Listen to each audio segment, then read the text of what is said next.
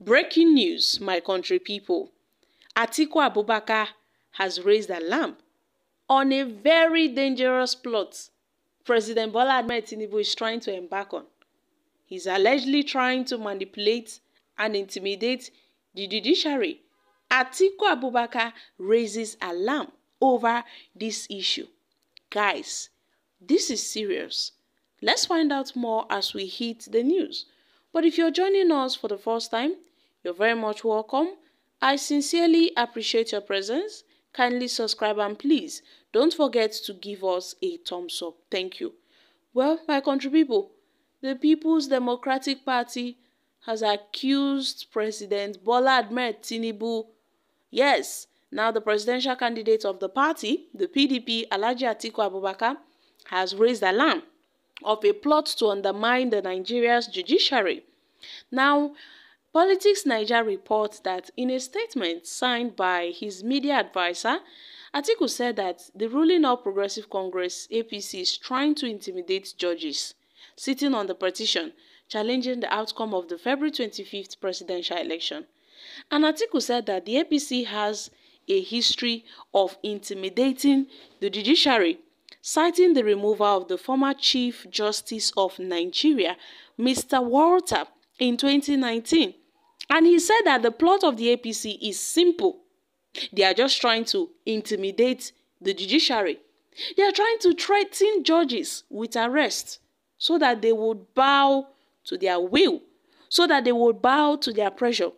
And this is a playbook from 2019 when they removed the CJN and then replaced him with Tanko Mohammed, who himself was later accused of corruption by his colleagues at the Supreme Court and resigned shamefully. He also said that the APC had accused about 10 judges of corruption and stormed their homes in an attempt to intimidate them.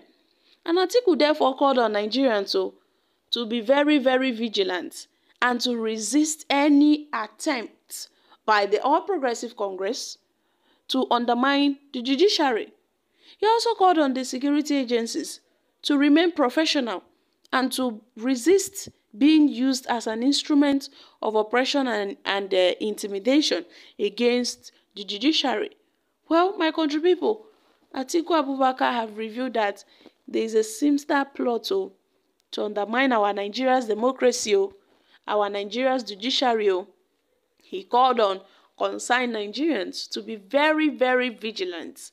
Plus international communities, those in the diaspora, they should be on alert. Since the conclusion of this presidential election in February 2023, we never get rest for this country. I am telling you, we've not rested in this country. It can't be like say every day we just see some kind unfortunate development, which is really saddening to many Nigerians. I'm telling you, there are a lot of controversies that followed this 2023 presidential election. A lot of controversies. And it is needless to say that the election that brought this current government into office is the worst. Is the worst. Even though it was promised to be the best ever in the history of Nigeria, it turned out to be the worst. Why so? Because we had an incompetent INEC chairman, Mahmood Yakubu, who failed to do his work, but yet he collected huge sum of money from international communities, from even the federal government and all. They gave him money. Oh yeah, do your job. You said that the BVAS machines are not responding. There were technical glitches. How come there were not technical glitches when they were uploading the result of the Senate? How come? Had it been there were technical glitches when they were uploading the result of the Senate and that of the National Assembly, then we would have been, rest assured that, it was really as a result of technical glitches. But no, it was so obvious that they were trying to do something funny with the presidential election result. They were doing something funny. That's why when it came to that of the presidential election results, we now started seeing issues of technical glitches, which we all know is a lie, is a big lie. In fact, is a scam. They are just trying to blow smoke on the faces of Nigerians to cover up their shades, their dirty, dirty deeds.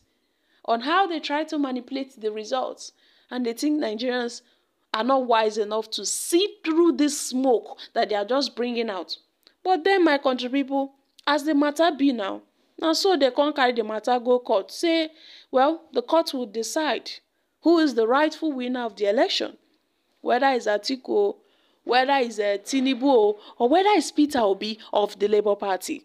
But then, my country people, according to the law, they said the person with 25% of all the votes in the 36 states in this country of the federation will be declared the winner.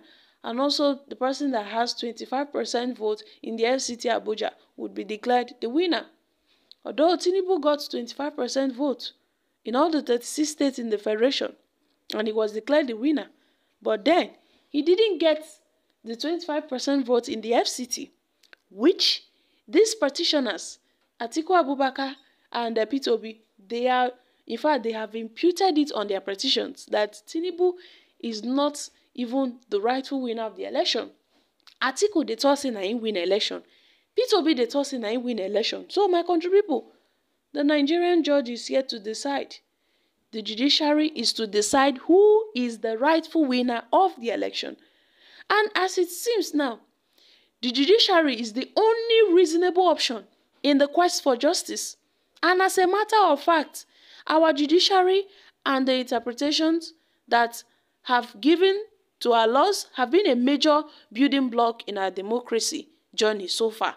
So our laws are very clear about the separation of powers as it guarantees of an independent judiciary. And the idea behind the concept of an independent judiciary is to insinuate the branch of government from unholy fraternity between its hallowed members and the rest of the society, especially these political actors. But as proceedings on the controversial February 25th election continues at the court, there have been threats from the ruling party that aim to intimidate the judiciary from serving the duty of justice.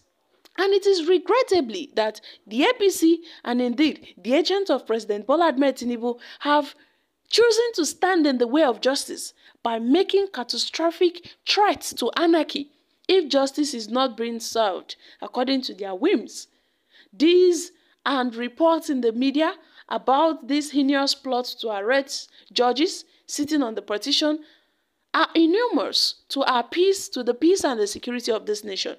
And our democracy gives the people of Nigeria the power to choose their leaders. And our laws demand that our judiciary must act independently without harassment, without intimidation by the government or any powerful interest to compromise the workings of our democracy. And seeking to compromise the workings of our democracy is an open call for anarchy. So, my country people, the BDP have used this channel to call on the international community to be at alert. Nigeria's democracy could not be undermined by using the judiciary to serve in the interest of the ruling party. So, my country people, what are your thoughts on this? This is a very serious matter. So, guys, I'm dropping here. Kindly share your thoughts concerning this in the comment section. Thank you. Bye for now.